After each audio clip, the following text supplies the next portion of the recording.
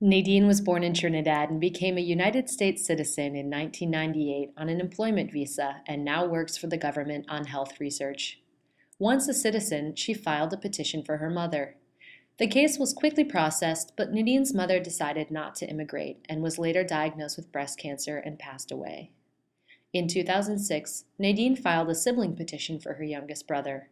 She shares her story here of their long wait to be reunited. I remember when he was born because my dad woke me up in the middle of the night and said, "Go in the room and wait with your mother, I'm going to get the midwife." And he left to get the midwife and they didn't come back in time. And so I delivered my young sibling, and he came out and I shook him and he cried and I wrapped him up in a sheet and my mother held on to him until the midwife came and cut the umbilical cord.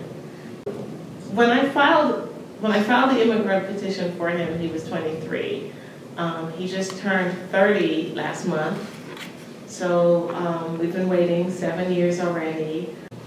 The time that I've not been able to have my brother with me has been really, really difficult, especially because it's been during a season where we've just had one loss after another in our family.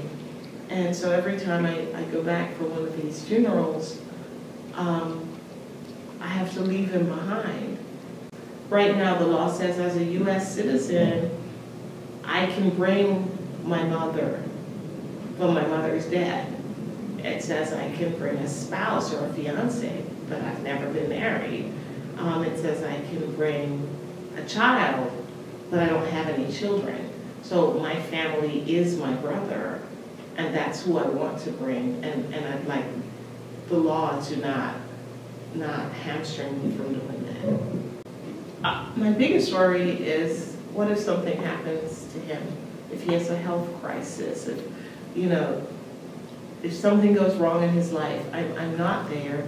And he's not a little kid, but he's an individual without a family support system, and it would take me a couple of days to get there, and I feel as though I'd sort of be failing as a big sister just because I can't be there fast enough.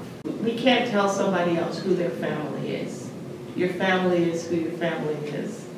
And for my brother and I, we are each other's family. All the other people we love, we've buried them. And so I'm his family and he's my family.